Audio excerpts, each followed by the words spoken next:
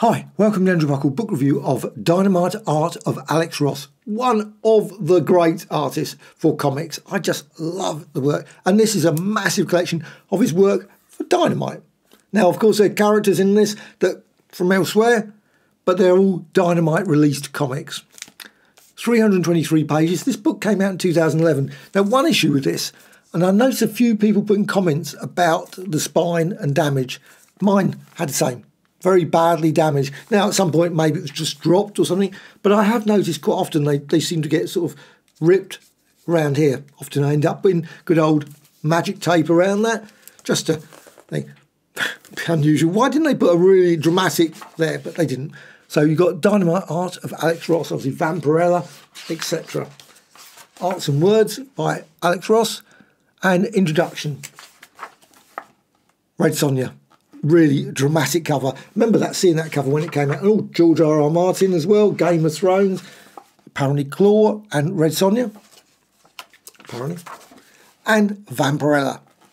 But also there's lots and lots of other characters. Many I have no idea who they are. But luckily, actually, alongside it does actually say the comic they come from. So you've got Lone Ranger and Zorro. So big clue there. That one, Lone Ranger, another Lone Ranger one there. Even I can work out that is the Lone Ranger from Tonto. Tarzan. And also you've got Marvel comic characters, though these were in the Dynamite's comics. Obviously the Invaders as well. Really spectacular. And also the pencil sketches, which I think are just absolutely awesome as well to include. I mean, I'd love to see a book full of all the pencil sketches as well, not just the finished amazing artwork. It would have been great to see those, but just very dramatic. I mean, wow. I mean, wouldn't that have been brilliant? Golden Age comic. Also, there's one here, actually. I love the one with, can I find it? Always away when you look through this.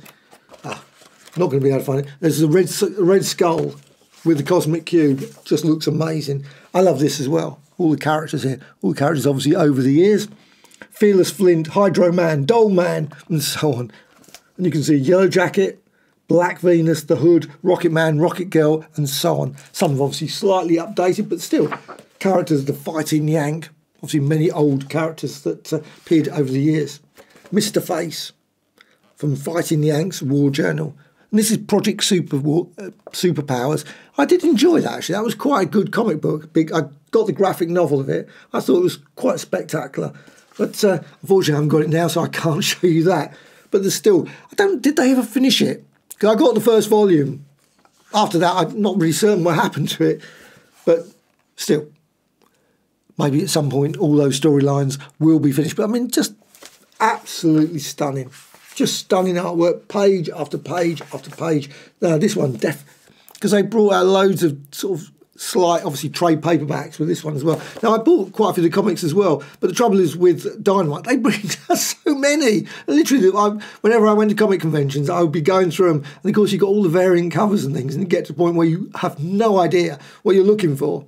And quite often, I found it very struggle to actually get all the issues, so it was quite easier just to get the graphic novels than try and piece it together from the actual comics, because quite often I would find them a lot later. It wasn't sort of guessing them as they were coming out. Of course, if you're getting them when they're coming out, it's a bit easier to do it. But you've got so many of the Patriots there. Also, the Black Baron's crew. And again, I'm not certain where all these fit in the various stories. Absolutely would not be able to say. Oh, Thoughts of Doom. Oh, we've got Masquerade there. I think that was the name in this. Yes, Masquerade. Madam Mask, whatever it was. So Masquerade. I always think Blonde Phantom for some reason, a very similar sort of thing. And you got Project Superpowers again, Meet the Bad Guys. You know, you got all the bad guys, Bloodlust. That's a great villain name. Oh, then what other characters? The Revolutionary. Human Torch. So you have got, like, obviously, yet more Marvel characters. Now, that was the Marvels one. So there is some sort of Marvels. Again, I think that was material that was used in the, does it say the cover to Torch issue 2? And then, of course, I mean, look at that. Just brilliant Marvel Mystery Comics. I love those ones. Again, you've got the... that's probably where it is. Is that... No. I know it's somewhere. Kirby Genesis. I love that as well. When that came out, I thought, wow. And again, you can see all the thumbnails and the pencil sketches as well.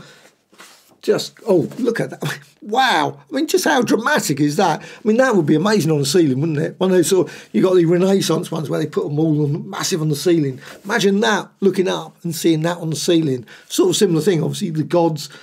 Well, this is the equivalent of the modern age. Just truly, wow.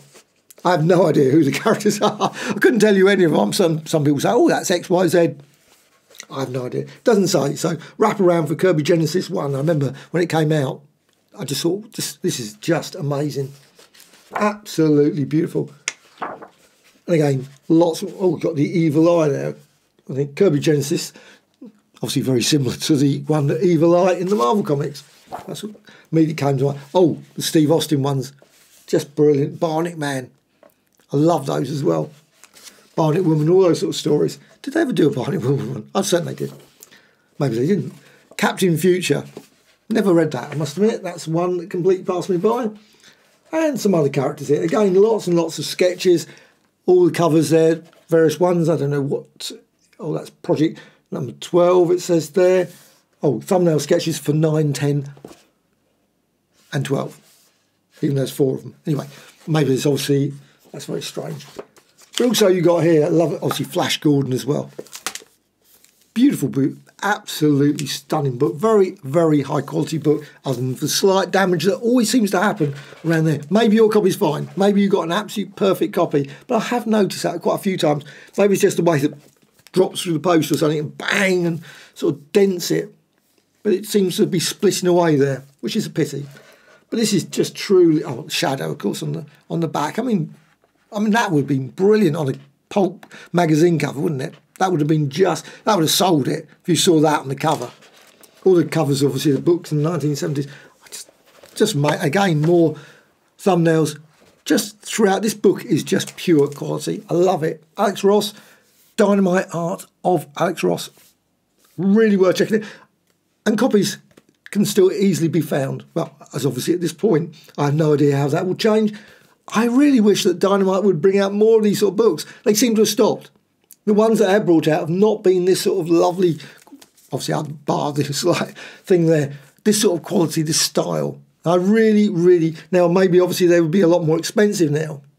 But still, I think they, hopefully, I keep thinking, will they bring out some more, the book cover ones, obviously the like Deja Thoress or Red Sonja one, they just haven't brought out volume 3 or volume 4. I thought with obviously the anniversary, that they would bring out some more of these sort of cover books, because I love these cover books, just always great, but they haven't really been bringing out many of those, which is a pity, because I think they're just beautiful volumes, ones you can just really admire, the stunning artwork all the way through.